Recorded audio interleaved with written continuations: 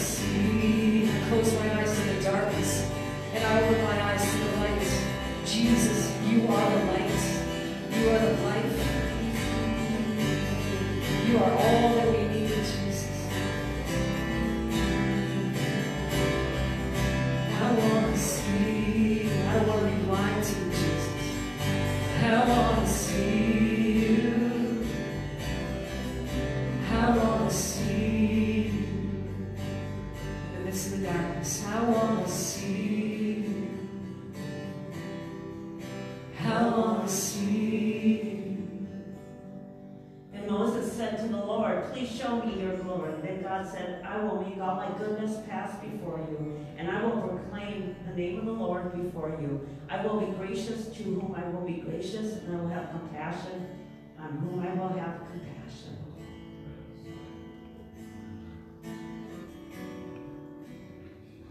You are here, moving in our midst. I worship you. I worship you. You are here, working in this place. I worship you. I worship you. You are here. You are here in our midst, moving in our midst. Worship. I worship you. I worship you. Only you, Jesus. Only you. You are here, working in this place. I worship you, God. I worship you. You are the waymaker.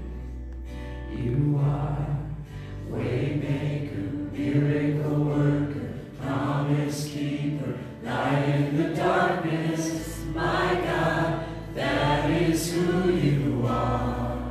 You are the waymaker, Jesus. Waymaker, miracle worker, promise keeper, light in the darkness. My God, that is who you are. You are here, touching every heart, touching every heart. I worship you. I worship you, oh God. I worship you. You are here, healing every heart. You are here, healing every heart. I worship you, Jesus. I worship you. I worship you. I worship you. You are here, turning lives. You are here, Lord, turning lives around. I worship you, oh God, oh God. I worship you. You are here bending. You are here bending every heart, bending every heart. I worship you, Jesus. Only you, Lord. You are waymaker, miracle worker, promise keeper, light in the darkness. Oh my God, that is who you are. Jesus, my God, waymaker, miracle worker, promise keeper, light in the darkness. Oh my God, that is who you are. Sing it. You are waymaker, miracle worker, promise keeper, light in this darkness. My God, that is who you are. Waymaker, miracle worker, promise keeper, light in the darkness. Oh my God, that is who you are. That is who you are. That is who you are. That is who you are. That is who you are. That is who you are. Yes, Jesus. That is who you are. That is who you are. That is who you are. All that and more. That is who you are. Yes, Lord. That is who you are. Yes, Lord. Yes, God. That is who you are. Yes, God. Yes. That is who you are. We're just going to hold that for a second. That is who He is. That is who He is.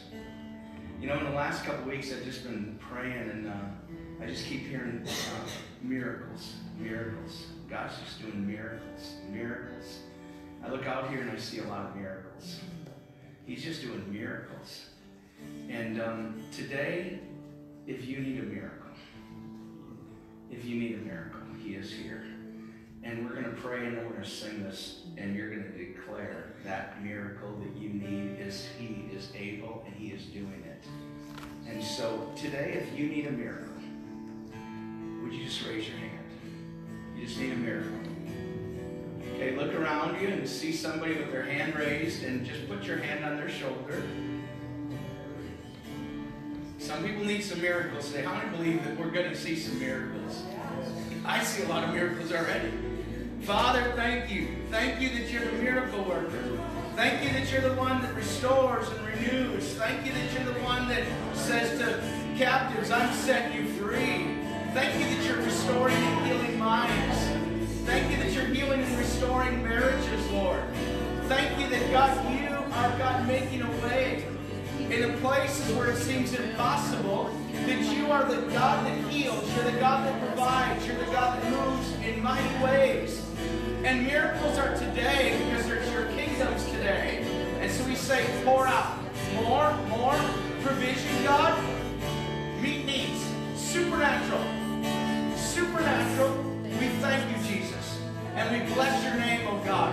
We trust you today, God. Peace right now. Fill minds with peace, Lord. Open up doors that seem to be shut, God. Provide everything that we have need of because we're a member of the kingdom of God. We are sons and daughters of the Most High. And so we say, yes, Lord. For those that are streaming with us right now, we say, God, move. You know every person today, and you know the miracle they need. And so we say right now, let God, the impossible become possible, because you are the God of the impossible. And so we say, yes today, God. Give gifts of faith, God, where people believe your word, where they believe your promises. God, I come pray against right now where there's people in shadows, God, let them come to the light. Because you are the God of the light. We say yes right now. No fear, perfect love. Drive back all fear right now. Let people be feeling a sense of assurance right now. Thank you, Jesus. Praise you, Lord. Praise you, Father. We bless you when we declare that. You said if 2 or 3 would come in agreement, you're going to do it. So we say yes. How many agree with that? Say amen. Amen. He's even the way maker for you and I. Yes. He's the miracle worker. Yes, Lord. Say it out. Yes, Lord. He's the promise keeper. Yes, Lord. Now. That is who you are. Jesus.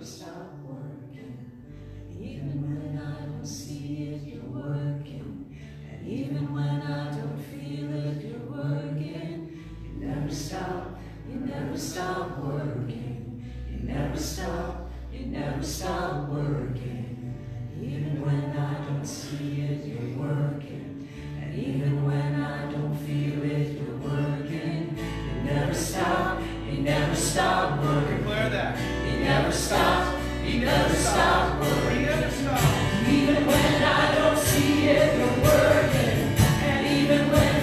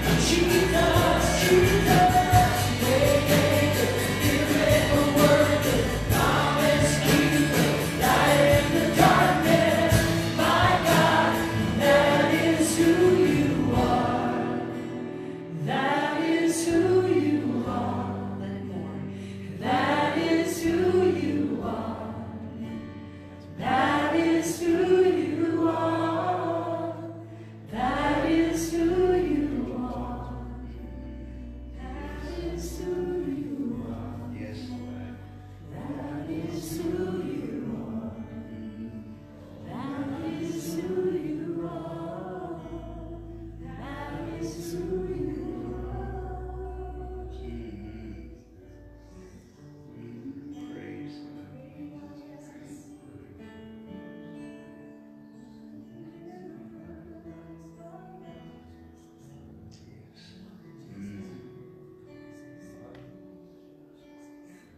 Even when I don't feel him, he's still working. Yes, amen. Amen. How many feel built up today for just worship? Amen. Well, have a seat. Oh, yeah. Oh, it's good to worship. You know that truth about he's working even when I can't feel him, even when I can't see him, he's still working. He's still moving. That is a powerful scripture. It really is scriptural. I read the story this morning from Voice of the Martyr. How many get Voice of the Martyr magazine? Oh, some of us do, a few of us. If you would like to be challenged in your faith, you can go to voiceofthemartyr.org, and they'll send you a magazine once a month, and it really just tells you victorious stories of people that are walking through difficult places and they're seeing God move and work. This morning I read about a man that had a wife and a family, and he was put in prison in Turkey he was in prison for 2 years in solitary confinement.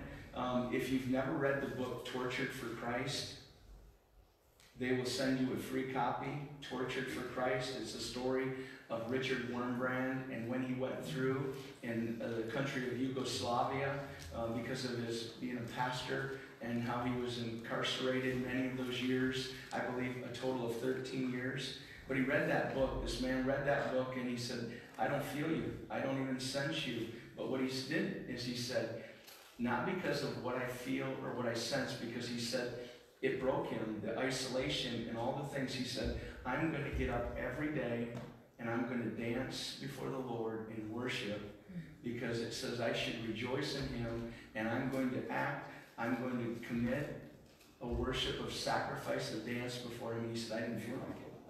There was nothing in my physical body, nothing in my emotions that felt like doing it. But he said, I was going to honor the Lord. And then he said, in one of those deep, deep places of brokenness, he said, I heard myself say, I love you, Jesus.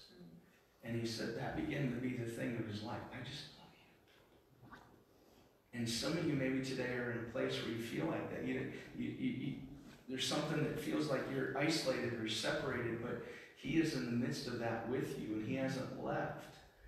And so begin to act by faith in obedience, and guess what? Your feelings, here's what we've done in the nation, here's what we've done in our culture, is our feelings rule and reign. And so they affect our behavior, our whole outlook. Here's what faith does, is you put faith ahead of your feelings. And when you begin to do that, then your feelings will follow your faith. Okay? Yeah. Did you hear that? Your feelings will follow your faith. Your faith cannot follow your feelings. That might be just for somebody today. That's all that you're going to get from today. That's it. That's it. But you're going to take something with you, because that is a powerful truth, and it's a powerful scripture. Somebody asked me this morning, I was grabbing coffee, and they said, you're not meeting at the barn today? And I said, no, he lives out at the barn, so he tells me everything that's happening at the barn, even when I'm not there. And you know what? He was one of our biggest opponents when we first went to purchase the barn, but I tell you what, now he is one of our biggest supporters. Wow. He's got equipment. You know what he says to me? When do you want to borrow some of my equipment? That is a miracle, isn't it? Yes. That God will take your enemies and turn them into your friends when they see that you walk in a different world, you walk by a different precept, you walk in the kingdom of God.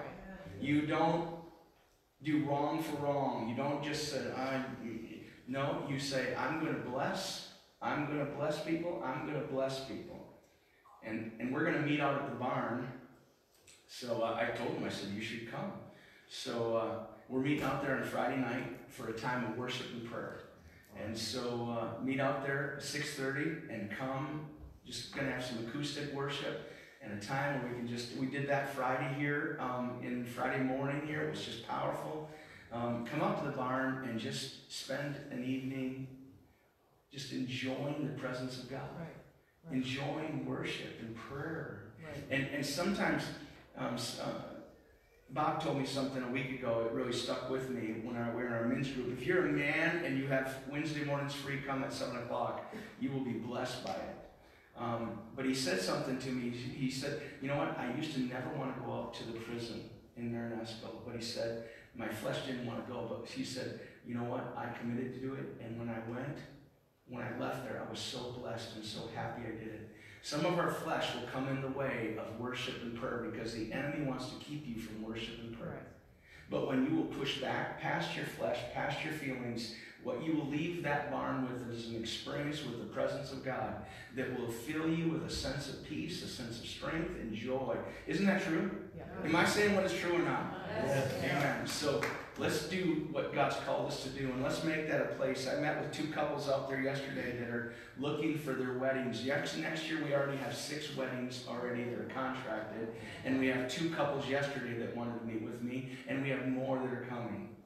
And so praise God, huh? Yeah. Praise God that we're seeing the fulfillment. And here's what I said to each one of those couples. Something that Denise said when we first went out there to pray is she said, every couple in this place that will get married, we're going to pray that they never go to a divorce lawyer. Yeah. I'll tell you what, when I shared that with those couples yesterday, they were so energized by that. They were so encouraged by that. One of them had their mom with them, and I can tell you when I said that, because I said, here's what happens. Firsthand, I see the pain of divorce. And I tell you what, it resonated with her. Her eyes betrayed the pain in her heart. Because people know the pain that comes. And so we need to continue to pray. And I said, we're going to have a place where people are blessed, where they don't have to go into $20,000 in debt to do a wedding at a wonderful place. And they're going to be blessed, and they're going to be encouraged, and they're going to know the presence of God and the peace of God. Can you say amen to that? Yes. That's exactly what I told them. And they walked away from it. I said, could I pray with you?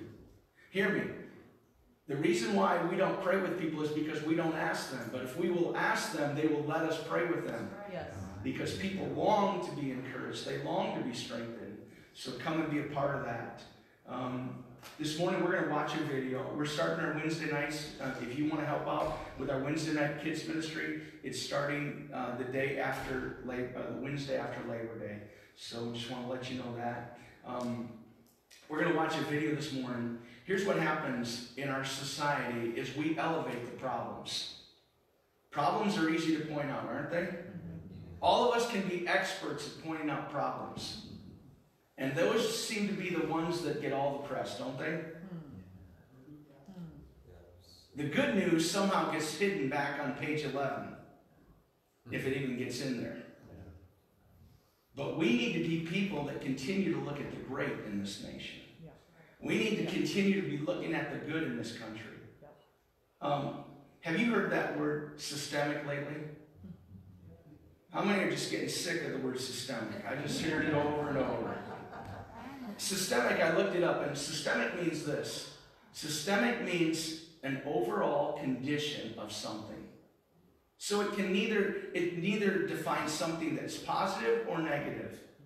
It just defines as the overall condition or structure of an organization. But what we hear continually is that we have a systemic problem of racism in this nation. That means the overall structure, the complete condition of the nation is one of racism. How many know that that is not true? That is not true. That is not true. We do not live in a racist nation. We love one another because we are called. Now, do we have those problems? Certainly we do. But are they on the whole? Not at all. A couple weeks ago, I was driving to get a coffee, and I was thinking of this word systemic. And then I began to look it up and figure out what it meant. And I posted a video, and a guy said to me yesterday, he said, God never comes to church. He says to me, I've been watching your videos. When are you going to post another one? Because I agree with everything you're saying. Amen. Yes. He said to me, because I posted a video on it, because here's what I found. Systemic means an overall condition. So I'm driving to get a coffee, I see a lady that lives in an apartment on the 2nd floor in Wakefield. And I see her out putting her garbage out. And I know this lady because I've prayed for her, and she's taking care of her wonderful husband of many years who now has been stricken by Alzheimer's. And I see her do it just continually over and over. And there she is, 6 o'clock in the morning, putting her garbage on the curb. And you know what I think to myself? Systemic compassion. An overall condition of compassion and loyalty. Then I walk in there and the guy he says, let me buy you coffee today, Pastor. I said, great. Systemic kindness, it's everywhere around us. And then I walk out and I see a guy getting in a semi from Wausau. He delivers building supplies up here. And I know, because I do the math, that he's had to be up by 4 o'clock and he's buying a sandwich from the warmer there in Holiday. And I know that that's systemic hard work. But hear me, we live in a world right now that none of those things get elevated. Right. Those are not on the news channel. They just go about their jobs. They just go about their days. They just do what they're called to do. This place is filled with systemic faith. Right. It's the overall condition of your life. Yes. It's what surrounds you. It's what builds you up. It's what encourages you. And you know what? No one will come and put the spotlight on you and say, man, look at that guy. He's up early. He stays up late. Look at that lady. She has been faithful. She's been compassionate. It doesn't matter what her past has been. It doesn't matter how many people have treated her wrong. She's going to treat each other with kindness because that's who she is. See, those are the things that what we need to do as a community is we need to begin to elevate those wonderful things. Amen. Those systemic, wonderful things in our lives that are woven through us. Right. That are the complete fabric of who we are. And we need to begin to elevate those things in this nation right now. Because we're, as you know, in a battle. And so we're going to focus on whatever's true, whatever's good, whatever's lovely, whatever's a good report. Can you say amen? Amen. Amen. We want to welcome you today. If you're with us today, we're blessed to have you. And we're believing this. We're believing that God's going to fill this place again with people that are hungry for Him. Right. And so let's continue to pray for this country. Let's continue to pray for this nation. Invite somebody to come with you to the barn on Friday night and enjoy some great worship together. You guys are going to come and receive our offering this morning. Amen. Well, we are blessed to have you and live stream with us. If you live stream with us and you want to give, we encourage you to do that because that's part of who God called us to be, is we're faithful with what God's entrusted to us. And amen. How many enjoyed Nick Backlund last Sunday at the barn? Yeah.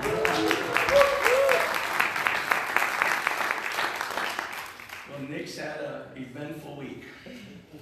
Yes. I'll just quickly share. So he went to college here at Gogebic, and he said he felt such a weight when he was there Monday, and he knew God gave him a dream Tuesday morning, and God showed him that that's not what he's supposed to be doing. He's supposed to go back to Bible college. And so Nick has heard from the Lord that, isn't it good that God just gives you such divine direction? Yeah. And so, amen. And so we're just blessed by Nick. This week he's been helping me. He was going to help me on a job yesterday, and went off the road and crashed his car. He hit a tree. Beaver said he should have flipped the car over, but for some reason the police officer said the car should have flipped. I don't understand why the car did not flip. That's what the police officer said to me.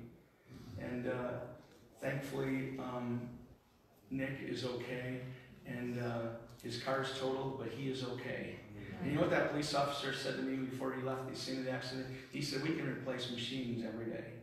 Machinery can be replaced every day, but people can't. That's right. I'm so thankful for good police officers, aren't you?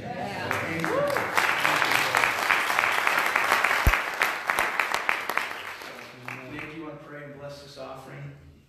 Lord, we praise you for your faithfulness today. Yes, sir.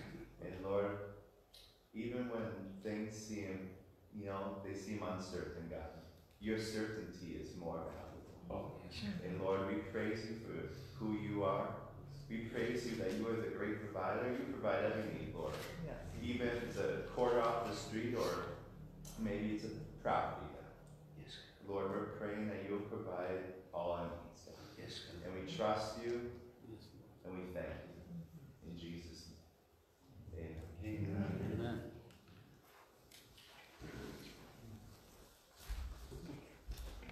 As usual, our final story of the week is from Seattle, and it begins with an unusual encounter between a police officer and a young man on the road. It had all the makings of a bad situation. It's not very well lit out here. Late at night, in an industrial section of Benicia, California, Officer Kirk Keffer says he spotted a shadowy figure in a dark hoodie. And it kind of caught me off guard because I normally don't see anybody out there. There's no sidewalks, and he's kind of walking on the side of the street. You knew it wasn't right. Right, it wasn't right. Or was it? Jordan Duncan says he was minding his own business. And I noticed that it was a police car, and I was like, oh, okay, I'm not gonna move. I don't want him to think I have any weapons. Jordan explained to the officer that he was just walking home from work. There was no crime. The kid didn't need help. By all rights, Officer Keffer could have, and many officers would have, just left him alone. But Keffer isn't that kind of cop. He gave Jordan a ride, and more important, he gave him a listen. What struck you? Just his drive, his work ethic. And to me, that speaks volumes. As Keffer took Jordan from where he works on the line here at Proform Laboratories, he started to really appreciate the young man sitting next to him. Because this wasn't just a trip around the block. This was a 7-mile trek, a 2.5-hour walk to Jordan's house, a whole town away in Vallejo, California.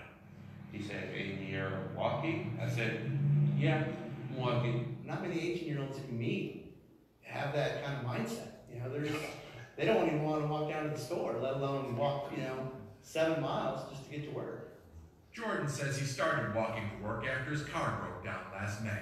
He says people have offered him rides, but he wants to make it on his own. And when Keffer heard that, he had heard enough. He immediately made plans to visit Jordan again. He said, hey, Jordan, you remember me, right? I was like, how could I not? How could I not? So I said, Jordan, you're not in trouble. I said, we just want to give you something. To ease his commute, Keffer got the police association to buy Jordan a new bike. I was just looking at the bike like, this bike is going to be cherished. Keffer also raised an additional $38,000 to help him buy a car and pursue his career goal, which is to be a police officer. Jordan even got to ride along on a shift. I wanted to show him what law enforcement does. You're not going to shake this kid down. No. He's no, yours. He's mine. Yeah. What started with a tense encounter may end with a perfect partnership. Steve Hartman on the road in Benicia, California. How many thankful for good stories? Yeah, we're going to release the kids. They're heading on down across the parking lot to their youth building. Robbie's going to go over with them. Hey, take your Bibles with me. We're going to the book of Colossians this morning. We're going to be looking at Colossians chapter 1 and starting in verse 9, and we'll read on down through verse 14. So, amen. I want to talk with you this morning about, the title I've given the message I want to share with you is Kingdoms in Conflict. Kingdoms that are in conflict, because we see that taking place right now. How many have heard something already today that you are blessed by, that you are encouraged by here? Anybody? Oh, good, good. I am so glad, because that's what we're called to do, is we're called to encourage and build up one another and fill one another with hope. Because that's what Paul was doing for a young man by the name of Ephraim. Is he was a young man that had went to the city of Colossae, and it's actually, that town was in what we now have as Turkey, the country of Turkey. And he had went there, and they had planted this church. Paul has never been there, but he writes this book, Colossians, to give hope and encouragement to believers. Something that you've experienced already this morning is to be built up in your faith. And so Paul writes this letter, but this letter is not just to some people 2,000 years ago. This letter is an eternal word. That means it's spirit-led, it's spirit-inspired. Can you say amen to that? Because that's what we need to understand is that the Word of God is living and it's powerful and it's active. And so what God wants to do is not only encourage the believers at this church that's going through a struggle, but He wants to encourage you and I through this Word. And I believe that that will be possible today because it's really a miraculous thing. Because when you hear God's Word, it says faith comes by hearing and hearing the Word of God. And so what happens is there's a miracle that happens is your faith is encouraged, your hope is built up, and you go out. That's why it says, do not forsake the assembling together. Do not forsake hearing the Word. I can tell you that one of the most powerful things that I do during the week is I listen to people. I listen to the Word being declared. I listen to messages because they encourage me. They inspire me. They fill me with a sense of purpose, a sense of knowing that in the midst of all the things that we're going, God is still speaking. And is He still speaking this morning? Is He still speaking today? Yes. Has He become silent? No. He hasn't. He is not silent in the days that we're living in right now. And I believe that this Word is going to speak to you and I this morning. And so what he writes here is he writes because, and just let me preface before I read, I'll read in a second, but he writes because over and over in the epistles, there are false teachers that have come into the church. And really what it is it's about a religion. And so what Paul is doing is he's writing here and he's just reiterating to this young man, here's the foundation, it does not change. It's the foundations of the kingdom. And so in the face of religion, because that's what it all is, because it all came from religion, Paul writes to encourage these believers that you don't have to live in religion, but you're called to live in a kingdom. Let me say it again. You're not called to live in a religion or by a religion. You are called to live in a kingdom. That's right. Yes. And I tell you what, the more I'm seeing this and the more I'm understanding this, the greater the freedom is coming from myself. If no one else is getting anything out of this series, I'm getting a lot, okay? So I'm really being encouraged and I'm being built up. So let's start in verse 9. And so from the day we heard, they've heard about his faithfulness and what the struggle is, we have not ceased to pray for you, asking that you would be filled with the knowledge of His will and all spiritual wisdom and understanding, so as to walk in a manner worthy of the Lord, fully pleasing Him, bearing fruit in every good work, and increasing in the knowledge of God. May you be strengthened with all power according to His glorious might, for all endurance and patience with joy, giving thanks to the Father who has qualified you to share in the inheritance of the saints in light. He has delivered us from the domain of darkness. Can you say amen to that? Amen. And He's transferred us into the kingdom of His beloved Son, in whom we have redemption and the forgiveness of sins. What a powerful promise this is. And he reiterates, as I said, he says, come into this kingdom. You're a part of a kingdom of the Son that He loves. A kingdom of light. A kingdom of truth. So come out of these past forms. We're going to put it up on the screen because this is exactly what in Colossians chapter 2, verse 8. So, do you have that for me, Mark? Thank you. See to it that no one takes you captive through philosophy and empty deceit or deception, according to the traditions, it's supposed to be, of men. What Paul is saying is that these things that are religious are forms. They're things that are built on traditions. And he says, no longer are you going to live in that realm, but I'm transferring you into a new realm, into a new kingdom. Because it goes on to say, the basic principles of this world rather than Christ. Religion rather than a kingdom. We know the word liturgy, right? And liturgy is defined as this. It's a form according to which public worship And it puts in parentheses, especially Christian worship is conducted. If it goes back to nothing more than tradition, if what you've experienced here today is nothing more than a form and walking through the traditions of the past, then you'll leave unchanged. You will leave uninspired. You will leave saying, oh, I fulfilled my duty, but that's it. What Paul is calling us to is to experience the God that he says to Timothy. It's not a form of godliness that lacks the power, but it is the very power of God to save and restore and renew and to set people free. See, that's the wonderful thing. When Jesus confronted people, he confronted most of all Pharisees. Who were Pharisees? They were teachers of religion.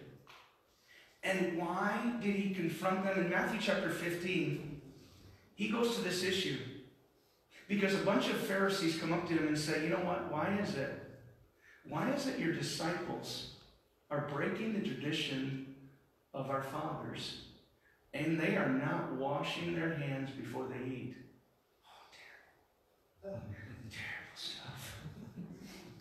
Here they're pointing out a small problem that they see. And you know what Jesus does? When you're confronted with somebody making accusations, why are you doing this? I sometimes think that we should respond maybe the way Jesus did. Instead of trying to debate or answer or defend ourselves, what did Jesus do? He said, why is it? He didn't answer their question. He answered their question with a question. He said, why? Now tell me, why is it?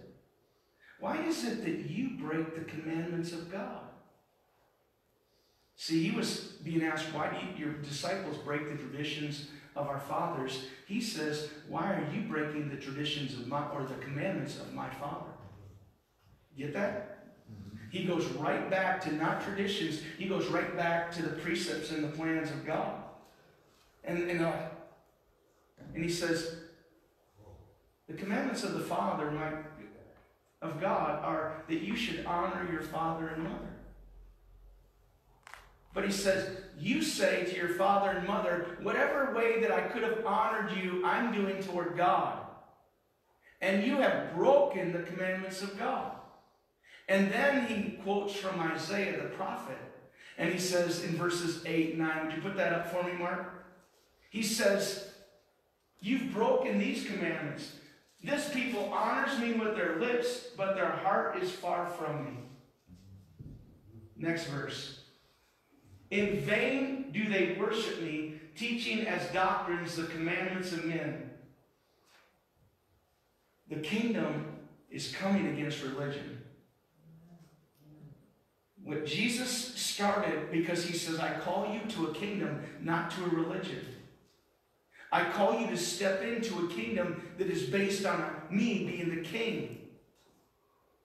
You're not just following some traditions or doctrines of men. But you and I are stepping in. When you and I begin to understand this whole truth, what happens is it unlocks so many things before us. For my wife and I can tell you in the last year, but really in the last 3 years, we've stepped into a kingdom that says, God, we believe that you are the God of the impossible. We believe that nothing is too hard for you. We believe that where you call us, we're going to follow. And you know what we've had? Some resistance. Because it goes against the traditions of people. Here's what I hear over and over. Well, church doesn't act like that. Church don't do stuff like you do. If we allow the kingdom to be defined by the past traditions, we will never step into the wonderful things God has for us. Amen. Can you say amen to that? Amen. We will never step out of traditions of saying, well, this is the way it's been done. This is the way it's always going to be done. Oh, wait, it's always going to be done. There's a revival coming. But here's the problem with many people that are praying for the revival is they want the revival to happen in the ways that it's happened in the past. And it's not going to happen like that. Because God is a God of the today. He's a God of the now. And he says, I'm doing a new thing. How many know that new is not like the old? Correct. He's doing a new thing. And so we have to be ready to say, God, I want to see the new thing you're doing. I don't want to just read about his miracles in the book. I want to see his miracles tomorrow. Amen. Don't you and I? Don't we want to be connected to a God that says, man, I'm with you today? In the midst of where you can be feeling such peace and such anxiety, I'm going to give you a peace. Because I'm going to show you miracles. Where there's been seemingly something that's went wrong in your life, I'm going to spin it. And it's going to be good. It's not only going to be good, it's going to be great. That's the God that we serve, isn't it? That is the God of heaven. And when he says, let your kingdom come as it is in the heaven, heaven is a place of miracles. Heaven is a place of authority. And that's what he wants to bring in our lives. Now that was all in the intro, okay? So we're going to start in verse 9 now. So it says, we've not ceased to pray for you. Stepping into the kingdom is a kingdom where he says, I listen to you. Seek first. Remember we talked about that. Pray. Pray always. When Paul talks to the Ephesians about going through a spiritual battle, and some of you are in the midst of a spiritual battle, he says at the end of that, he says, after you've taken up all the armor, the shield of faith, and the sword of the Spirit, and the helmet of salvation, and all the spiritual armor that he talks about in chapter 6 of Ephesians, he says this, pray always. And with all kinds of prayer. Pray in the Spirit. What does that mean? That no matter prayer, we've confined prayer to this. Well, I have to be in a secret, I have to be in a quiet place, and I have to be all, and I have to be on my knees, or whatever we define prayer as. That is not prayer. Prayer is continual, constant contact with the Heavenly Father. Can you say that? Amen. Continual, constant contact with the Heavenly Father. And when you and I begin to pray like that, we begin to see some incredible things. So he says, I want you to know that I am praying for you. We need to pray for one another. Helen walked into my office this morning and gave me a word. She said, I went home last Sunday, and she said, I was so wore out, I just sit in my chair and fell asleep. And then she said, I was woken with a word that God has for you, and I want to share that word with you.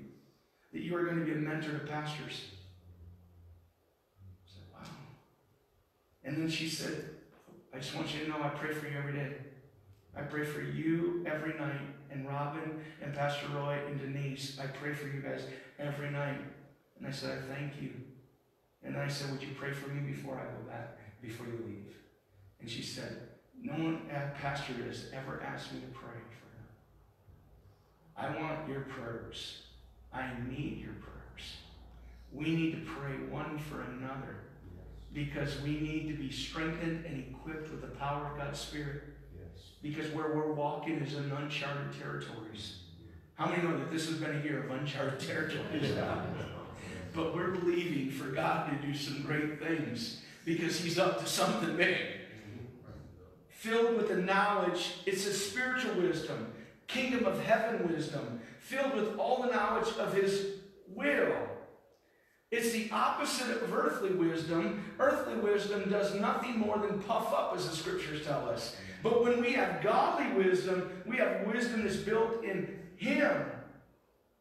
It says wisdom from above is pure and peaceable. You might hear me pray this over and over. God, would you give us wisdom from above? Would you remove from me anything that's contaminated, anything that's conflicted? Because that's wisdom from this world. Wisdom from above is pure and peaceable. The opposite of pure and peaceable would be contaminated and conflicted. Am I right? So when we have wisdom from above, we know how we should respond and react in every situation. So it says in verse 10 then, so walk in a manner worthy of the Lord, fully pleasing him. Here's a great question at the end of the day. Did I walk in a manner that was pleasing to the Lord today? Did I walk in a manner that was pleasing to the Lord today? And if you will do that this week, here's what will happen to you immediately. The enemy will show you exactly, immediately, where all the places that you messed up with. And here's what he will try to do. He will try to shame you. And shame is based in your identity. And so immediately he will try to shame you and say, well, you did this wrong, you did this. That's shame. That is not from God. You might say, well, yeah, I said that wrong, and I should have maybe acted a different way in that way. Hear me. The Lord doesn't see those things when you walk in a place of completeness and repentance toward him and say, God, I just want to connect with you today. And so hear me. Do not let the enemy bring shame upon you at the end of the day when you say, did my life fully please you today, Lord? Because hear me, today the Lord is looking at the wonderful things that you did. The way you responded and reacted in the face of adversity, or the face where you could have been angry or bitter. But he said, no, you put on love toward that person. You put on forgiveness toward that person. You put on compassion.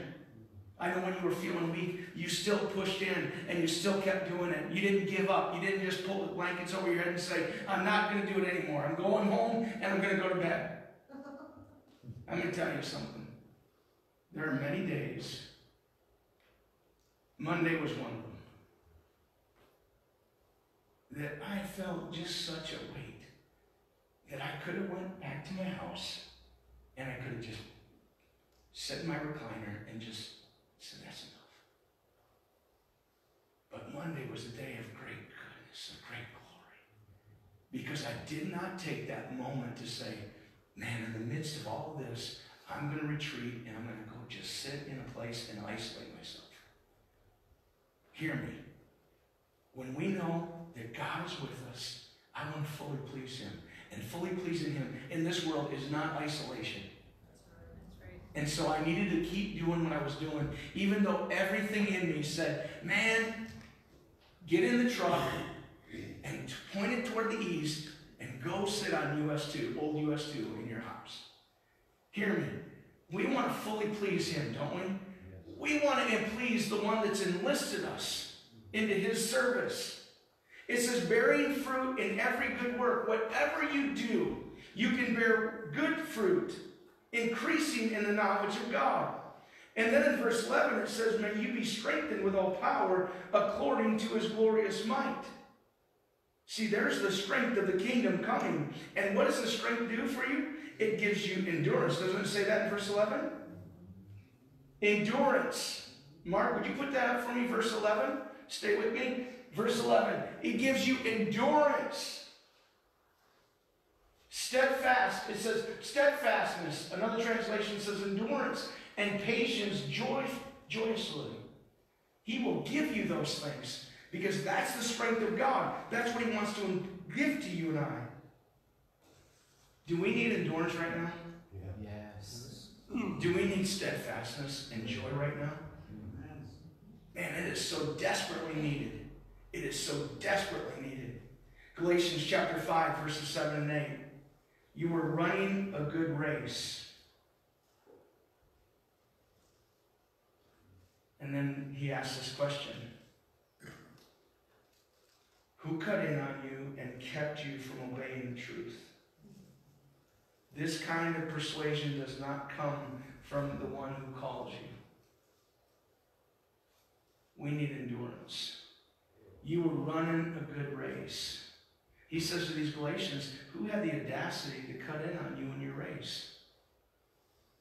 Sometimes we give the enemy rights that he doesn't have. No one should be able to cut in on us and keep us from running this race. Because it says this persuasion does not come from the one who calls you. The one who calls you says, man, I'm called you, I'm equipped you, now keep running. Keep running. Keep running. And what happens is it builds up endurance, doesn't it? It builds up the ability to keep moving. You're not living by your feelings, you're living by your faith, and you're going to continue to endure. And then it says, verse 12, giving thanks to God who's qualified you. I love that word. He's qualified you.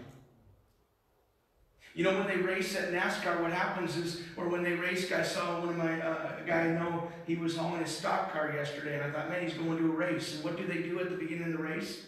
They qualify. And why do they qualify? Because if they don't get to a certain speed, or if they don't make a lap in a certain amount of time, they don't qualify for the race. But here Paul's saying, you've been qualified for this race. It's not how good you are, it's how good he is. And so he's already qualified you for this race, to share in the inheritance of the saints. Now, when we think of inheritance, we think it has to be when somebody died, right? Jesus died. He says, now is the kingdom. You can step into this inheritance that you have. So we don't have to wait until, say, well, that's just for, it's a now inheritance. You and I can receive the inheritance of God now. The inheritance of God now. My son-in-law, Robin told me last night, my son-in-law, I know we've been praying for him, and he's starting his own business. And I said, wow, how's that going for him? We were talking just last night late, and she said, well, his mom and dad are going to give him part of his inheritance. And I was like, that struck me. They're going to give part of his inheritance to him now. Think of that. Sometimes we think that we can't give an inheritance until somebody dies. How about we give part of their inheritance now? I thought for a mom and dad that's watching their son, and they say, man, we see such potential in you. Yes, we believe in you. You can do this, and we want to jumpstart this, and we want to give you something to do that so that you can go out there and just be everything God's called you to be. Can you imagine the joy of the father and mother? Isn't that good? I believe this, that's the same very absolute nature of who our Father is in heaven. He doesn't say to you and I, you know what, I want, what a promise, we're going to get in heaven one day, and heaven's going to be without pain, and there's going to be no more tears, and how many are with me on that? How many are looking forward to heaven? Yeah, we are. I'm telling you. But you know what? I don't believe you have to wait till heaven to receive part of your inheritance right now. Amen. I mean, that's a good word. If you didn't get that, that's a good word. We heard a prophecy last Sunday. Christine, if you didn't hear it, or maybe you heard it but you missed some of it, you need to go back on our YouTube or back on our Facebook and re-listen to that.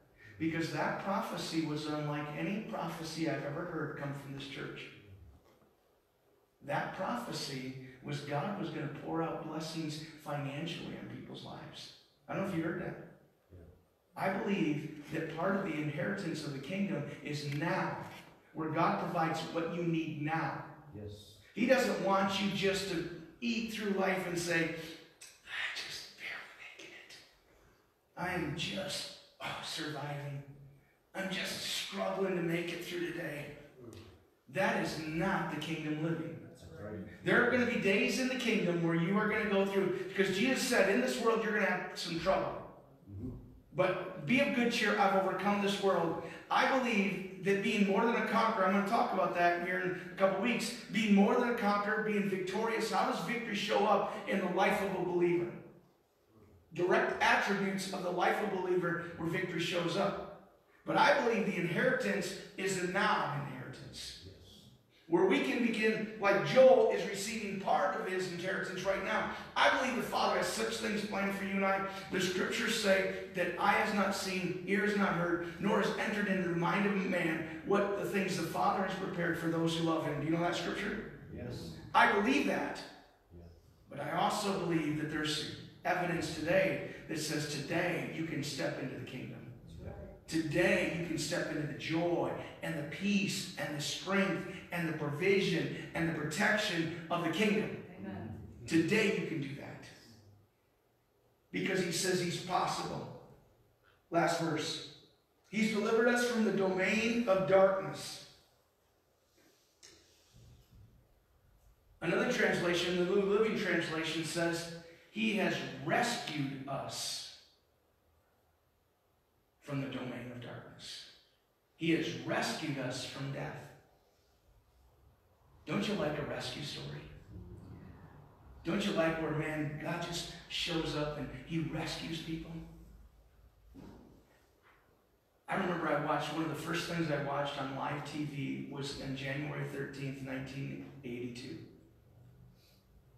It was flight headed to Florida out of Washington. And it was snowing heavily that afternoon. And because of the snow and the ice buildup on the wings, a 737 couldn't get enough lift off and hit a bridge that is on 395 over the Potomac. And it hit that bridge. And what happened is there were 77 people on that plane. And only 5 of them survived. It went right through the ice. Some of you remember that. Some of you are old enough to remember that. And it went right through the ice. And then there was a fuselage. Part of the tail section of that plane was still on some of the ice. And it was in this chunks of ice. The temperature that day in the water was 33 degrees. And it was 3 o'clock in the afternoon, and those people, 3 o'clock Central Time, 4 Eastern, and those people were in that water. Some of them for over 30 minutes. And there was a guy that was driving home from he worked in the budget office in their printing department, and he was driving home that day, and he saw the commotion, and he pulled his car over on the side of the interstate, and he went with hundreds of others to the banks of the shore of the Potomac to watch what was taking place. The news footage is just heart-wrenching, because as you watch it, I remember this as a 17-year-old young man watching this on live TV. And everyone's standing there and feels so powerless to do anything, because the fire department has brought in some boats that are inflatable boats, but they're useless because they can't get through the ice chunks to get to the open water. There's jet fuel in the water. There was so many obstacles. They called the park police, and the park police had a guy by the name of Don Hudson who had been Vietnam. He had flown helicopters in Vietnam. Him and another guy jumped into a helicopter that wasn't equipped to rescue people. He grabbed one of those life rings on his way out. The guy with him is tying up knots and tying up ropes together so that he can string something together. And there's one woman that they can't rescue, and her name's Priscilla Tornado. She's a young mom in her 30s, and they can't rescue her because she has been in the water way too long. And she can't hold on to that life ring, remember that? And they lift her out of the water partway, and then she'll plunge in. And they lift her up again, and then she'll plunge down. And so now, not only is she's no longer holding on to the fuselage, but now she's out in open water. And Larry Sputnik, who's standing on the shore with the hundreds of other people that are standing there, says, I see the look in her eye.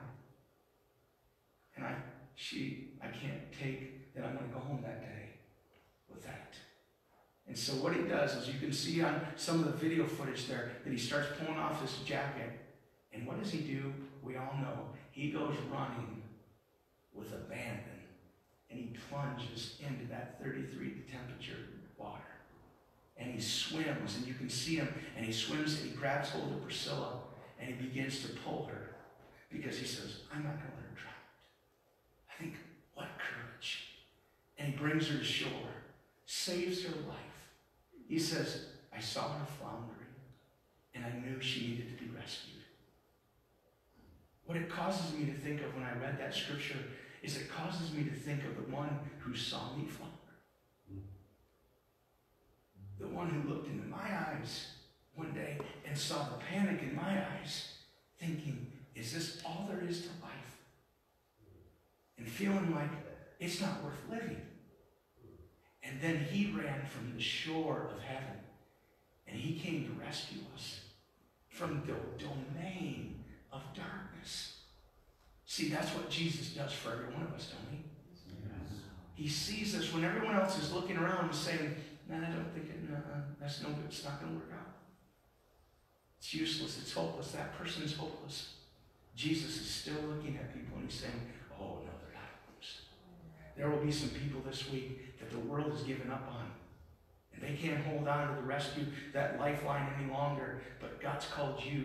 He has called you, and he's called me to be those that will leave shore of safety and comfortability and say, I'm going to reach out, because if I don't, whom will? Amen. To rescue people, it says the domain. You know what that word domain means? The absolute control of darkness. And what did you say? I've called because he's the light. Darkness has to make way for light Because dark light is superior in authority over darkness. The only way that Jesus Christ can deliver us from the domain of darkness is, what did Jesus say? I am the light of the world. I have all authority and power. The domain, the authority, the control of darkness has to give in to the authority of light. When we bring light into situations, because we walk in the kingdom and we're called to be kingdom filled with light. Transferred. I love that last thing we're going to close. It says transferred, doesn't it? Doesn't it say that in your Bible? He's transferred us into the kingdom of his beloved Son, in whom we have redemption and the forgiveness of sins. He's transferred us. You and I have been transferred. Nick told me about somebody that went and transferred $1,000 into his account. They took something and they transferred it over to him, and now what? He has been given the ability and the privilege of being blessed in that thing. What does Jesus say here? He has transferred us over into the kingdom. So what does that mean to you and I?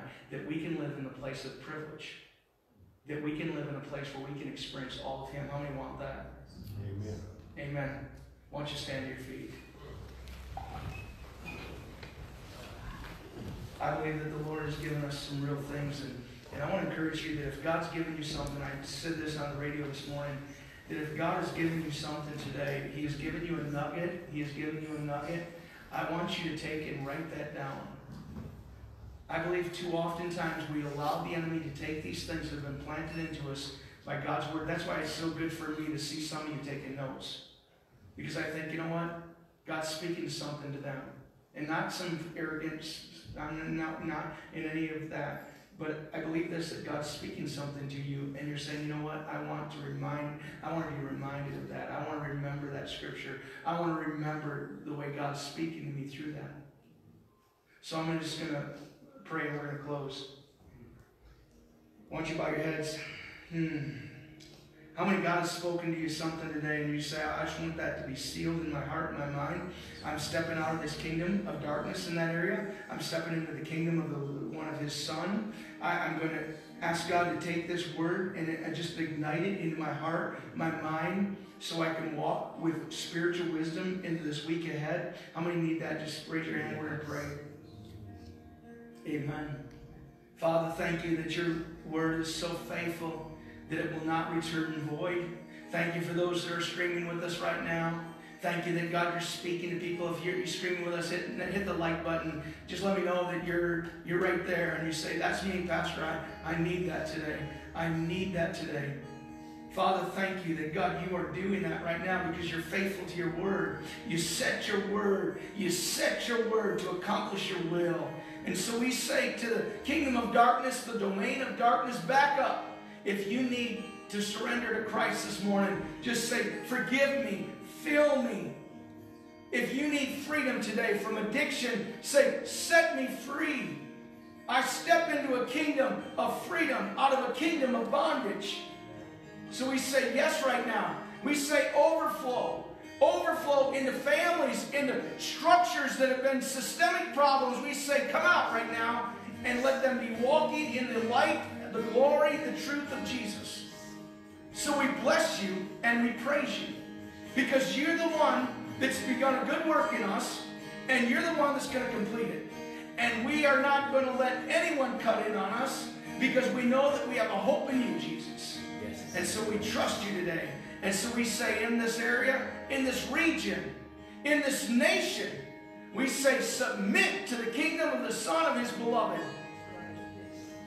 So we say let chaos and confusion stop in the name of Jesus. Because that is not from the kingdom of heaven. That's from the kingdom of darkness. And so we say light, light, flood, flood, flood. We bless you and praise you. How many believe in victory? Amen. Well, that's what we're going to do right now. We're going to celebrate some victories, all right? Can we celebrate some victories? God is for you. Who can be? And there's nobody. Nobody qualifies for that. So let's worship before we leave, all right? Let's do that. Let's walk by faith this week, not our feelings. Let's just keep saying, God, we're known. Amen. Glorious day. I was buried beneath my shame. Who could carry that kind of weight? It was my tomb till I met you. I was breathing but not alive.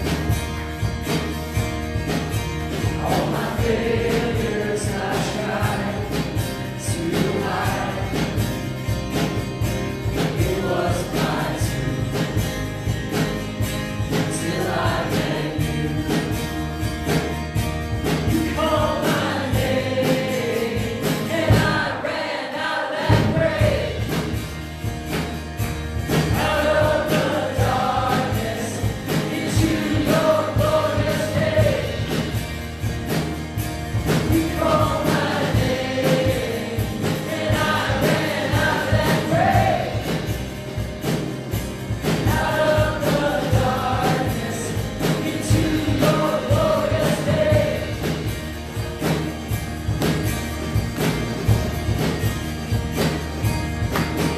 Now your mercy has saved my soul. Hallelujah. Now your freedom. Now your freedom is all that I know. The old made new. Jesus, when I met you, you called my name, and I ran out of that grave, out of the darkness into your glorious day. You called my name, and I ran out of that grave, out of the darkness into your glorious day.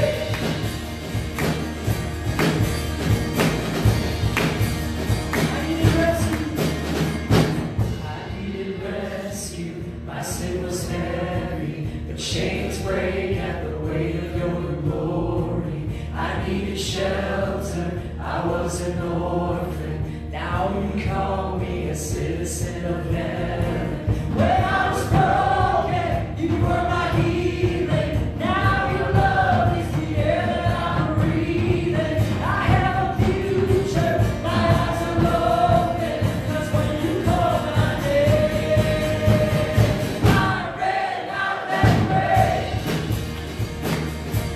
out of the darkness into your glorious day. You called my name, and I ran out of that grave, out of the darkness into your glorious day. Come on! Out of the darkness into your glorious day. Out of the darkness, out of the darkness into your glorious day.